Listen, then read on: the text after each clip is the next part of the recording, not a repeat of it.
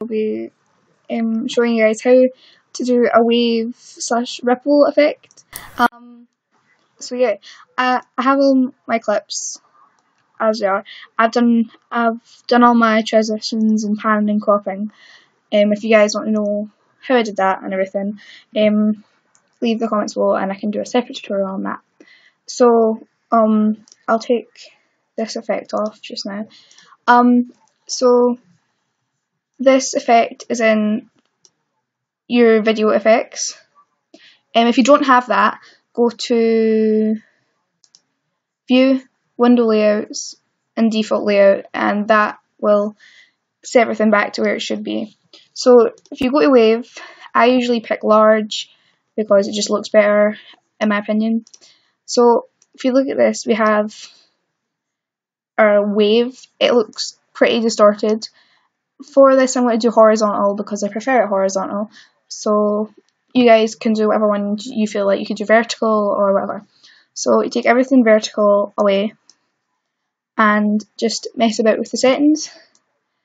So I have mine about there for sure. So we have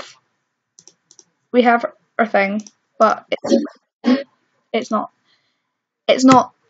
moving or anything. So what you need to do is you go to the animate button, sorry, at the bottom, and you make sure at the very start, make sure you have this button on because it moves your thing and it also shows on there where you're at. It's a lot easier if you, I forgot what it's called to be honest. So make sure you're at the very start and drag it all the way through to the end and just put all of it down. And that will animate it. As you see. So as you can see, we have a ripple effect. I will try and if I can find the thing. Okay. We have a ripple effect there.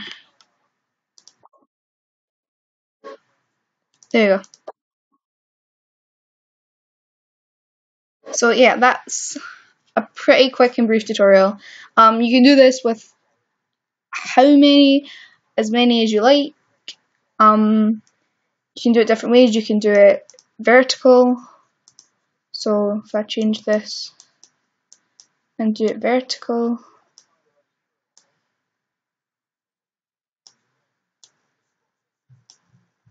so you can also do it vertical. So yeah, whatever preference you like. So yeah, any questions, leave them in the comments and I will try and answer them as best as I can. So bye.